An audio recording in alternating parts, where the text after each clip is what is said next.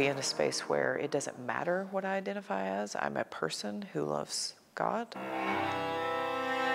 J.B. Bradley attends Powell Presbyterian Church, a small, tight-knit congregation that embraces members of the LGBTQ+ community and recognizes them as full members of the Christian faith.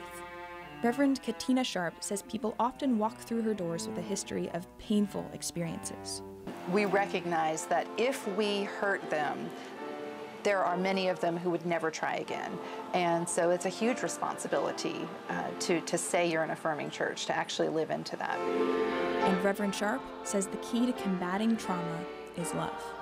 Like, let's take it back to the basics. What does it really mean? Just love your neighbor, right? Who cares what your neighbor looks like? Who cares what your neighbor loves? None of that matters. Bradley grew up in a church where she was taught love and acceptance. But she worried she might not be received the same way after coming out. She stayed away from church for more than a decade.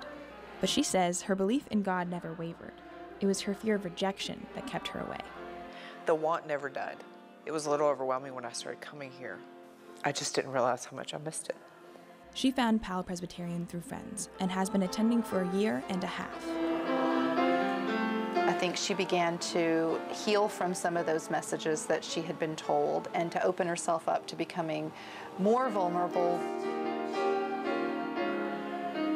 It's a beautiful thing to find somewhere that you feel like you belong, because those spaces are far and few and, in between for anyone that's different, whether it's queer or not.